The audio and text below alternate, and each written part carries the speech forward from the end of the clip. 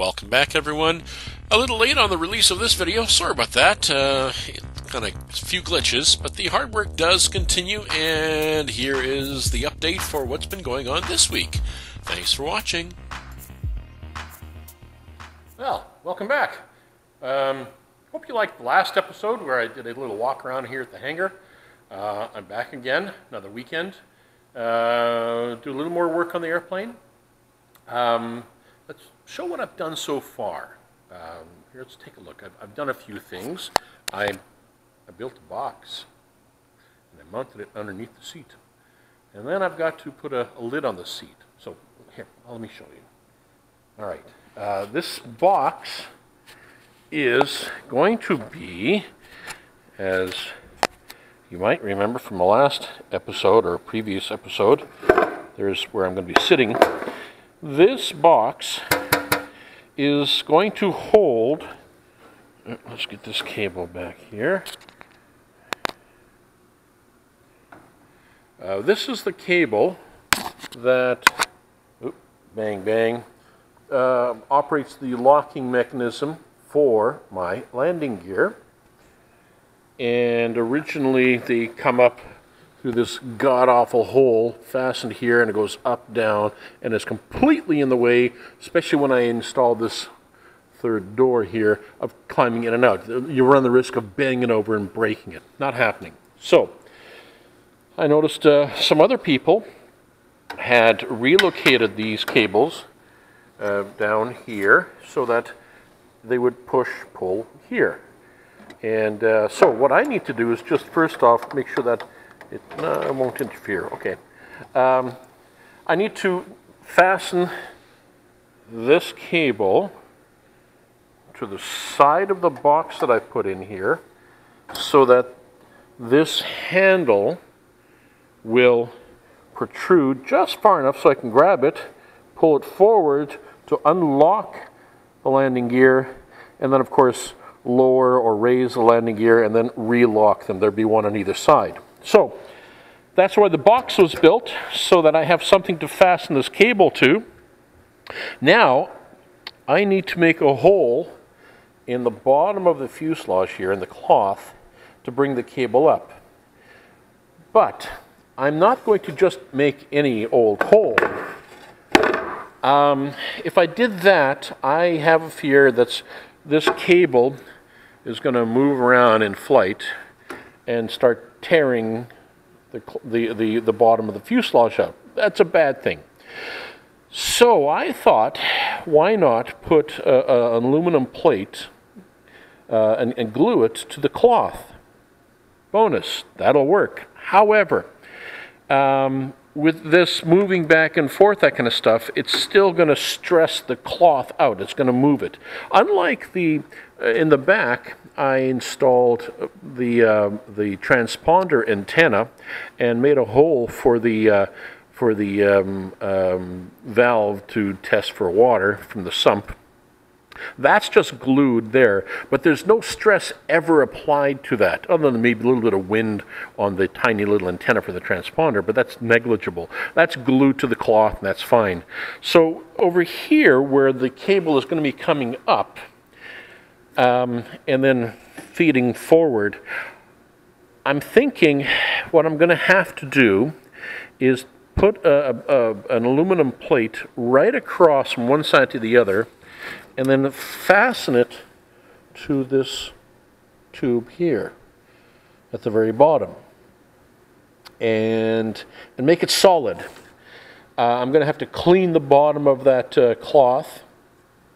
I'm going to glue it to the aluminum plate, but and then that aluminum plate is going to be fastened there. It doesn't have to be fastened like really strong. You just got to keep it in place. And that aluminum plate that's going across is going to have ovals, holes cut into it. Maybe just round ones. We'll see. I can do round at first, and if I have to make them oval later, I'll do that.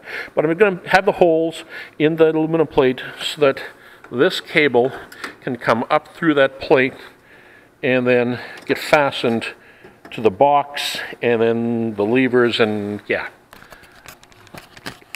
Okay, so Sorry, rotating you guys around like that. So that's the plan for right now, is to continue on with that so that I can get these landing gear. And I also have the cable that raises and lowers the landing gear. Is that part, or is it the brake cable? No, it's the brake cable. I'm sorry. I have a new brake cable that I've got to install, because these brake cable, if you recall again from the previous episode, it's not going to work. They're too tight. If I could stretch them by about 6 inches, that'd be great, but I can't. And the reason I need to lengthen them is because I'm going to be fastening the cable to this cable here, and already you can see it's tight, you know, and yeah, it's just not going to work. Not the way it is. It has to be lengthened just a little bit. So I'm going to just replace the cable and new brake cables for both sides, and have enough slack so that it you know, fits. And I just received that brake cable as well, so that gives me the opportunity to run that as well. So that's the plan for today. We'll see how far I get with that plan. Never know. You know, there could be a plan B involved. You never know. I don't know. What is plan B? Haven't got a plan B yet. I'll find out when I get to it. Yeah. So, oops. You're looking at my shoulder there.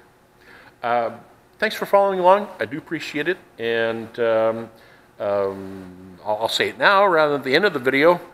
Down there is a like button. Please click the like, subscribe, and leave a comment, any kind of comment. Say hello from wherever you are in the world. I do appreciate that.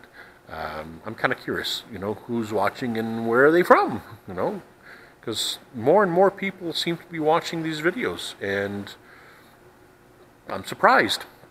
You know, quite surprised actually. So, yeah, just let me know where you're from, and if you get anything out of these. Some people have commented that they do get something out of this, especially with the modifications. One guy already came back with my little modifications for my floats for the brake cable.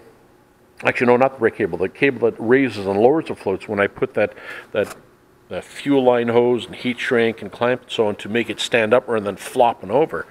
So I'm glad I helped somebody else. So yeah, and if you've got suggestions, put it in the comments. I read all the comments, and if I'll scratch my head and go, hey, that's a really good suggestion, or yeah, maybe not. So don't be offended if I don't take your suggestion. Please don't be offended by that. Because hey, it's a salad bar. You take what you like, sort of thing. But it's nice to have the choice. So if you've done something to your Challenger 2 or any other airplane and says, hey, you know what, that would apply, go ahead and leave it in the comments. And I will definitely read that, and I appreciate every single one of those. So let's get on with it. As Mike Patey is apt to say, back to work. What follows is a brief construction montage. Okay, and here we go with the narration again, and the brief construction montage. Now, what I didn't show you was me measuring and cutting a piece of aluminum, a very thin sheet of aluminum, to the right width to fit at the bottom of the airplane. And I figured about 5 inches in width should be more than enough for that support, and for the holes to be you know, coming through the bottom of the airplane and all that. Right now what I'm doing is I'm using a file to deburr it, because, well, there's sharp edges on there, and sharp edges are bad when you've got a cloth-covered airplane. So I spend quite a bit of time smoothing this out with a file, taking off the burrs, flattening it out so it looks nice, and all that. And I'm removing the sharp corner. I'm making it round as well. So I'm rounding off the corners and all that. So that's what I'm doing here with the file. And it takes a little bit of time, but yeah, it's worth it. If you're going to be doing this yourself, definitely make sure that you smooth it off. Now, of course, you can see with my hand there, I'm running my hand across it, and if I don't cut myself wide open and bleed all over the place, then I know I've made it nice and smooth. And if you see me running for a bandage, that's not me running for a bandage, but if you see me running for a bandage, you know that I did a poor job. But I didn't. I was running for some sandpaper. Look at that, and now I'm using some sandpaper. I believe that's 240 grit. No, actually, it might be 600. I'm not sure. At any rate, all I'm doing is again sanding where I was filing and making it buttery smooth, so that all that. Look at there we go. Thumbs up. That's right. And now what I'm doing is I'm measuring the length that I need to cut those aluminum angles, and just basically I'm going to go over to a bandsaw and slice away, and I don't show that on the video either. I didn't speed this one up on warp speed. Maybe I should have, but when I tried that, you really kind of missed what I was doing. So that's just me marking the lines as to where I'm going to cut that aluminum, and that piece is 5 inches long, but it's not perfectly 5 inches long because it was a scrap piece and it was 5 inches at one end and it's 4 7/8 at the other. So what I did was I marked a number 1 and a number 2 on these pieces, and of course there you can see I cut it on the bandsaw, and here I go again with a file and rounding the corners, making it nice and smooth and round and no sharp edges, and removing all the burrs and whatnot on this aluminum angle. Very important to do that.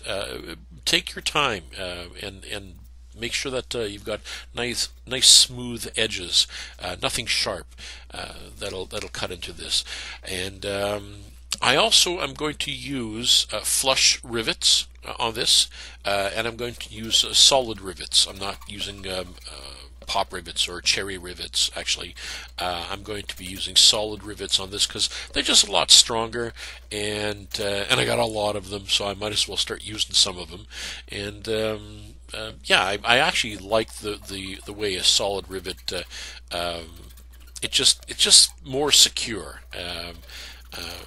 They say that the comparison to solid and a blind rivet or cherry rivet, when you compare the strength, that the cherry rivets or the blind rivets are only about 60% as strong as a solid rivet. And there you go. I gave you a thumbs up a few seconds ago. Don't know if you noticed that, but now here I am with that 600 grit, making it really buttery smooth, taking those little sharp edges from the file off the aluminum to make it smooth. And I think I'm just about done with that. Yeah, I am. So we're going to close off the narration, I believe. And yep, thumbs up. It's all buttery smooth. And here is a trial fit, a test fit to see that I cut it the right length, and then I'm going to be putting one of the angles on one of the sides, and then matching it on the other side. And well, I'll stop yakking, and you've heard me enough now. And back to the normal, regularly scheduled programming, or sort of. No, not yet. We had a lot more to go. Oh my! I'm just looking down the timeline on the video. There's an awful lot going on here. Yeah. Okay. Well, in that case, let's carry on. Wow. I don't even know what I'm doing with this video. See, that's an amateur for you. So right now what I'm doing is I'm marking where I'm going to drill the holes, and boom, I have the holes drilled, and I'm just deburring them. Isn't that fast? I'm so fast drilling holes that it happened in a blink of an eye. There was no editing there at all. That was all live action. Yeah, liar. So what I'm putting on the drill right now is a countersink tool or bit that I'm going to use to create a flush for a countersink for the solid rivets, and then of course I test them. I put a solid rivet in there and I check, make sure it's nice and smooth, that it's not too deep, and yeah, and then what I'm going to do is I'm going to match drill the holes in the aluminum plate, and I'm going to use a dimpler. Now, I don't know if you can see on the bench there, I've got the hand squisher for the solid rivets. You can also buy dimpling attachments that will dimple the aluminum, and it'll fit into the countersunk hole that you make. And there we go. Now I'm going to dimple and squeeze it with a dimpler, and I see dimples, and those will then fit nicely into the countersunk hole in the aluminum angle. I'm just putting a couple of clecos in there to hold them in place, and put the first solid rivet in. Well, not quite yet. I got to line it up properly. So this is normal. You put things together, you take them apart 3 dozen times before you actually finish with it. But yeah, that's what's happening here. Is I'm dimpling, and there we go. There's the first rivet squished. Down she goes, and check it. And yeah, I don't use a gauge. I used to use a gauge every single time. I don't use a gauge that much anymore. You can pretty well tell that the rivet has been properly squished, and since this is not structural, it's not that critical. But there we go. Anyways, that's it for the narration part. I am definitely coming to the close of this brief construction montage, and I will see you in a minute.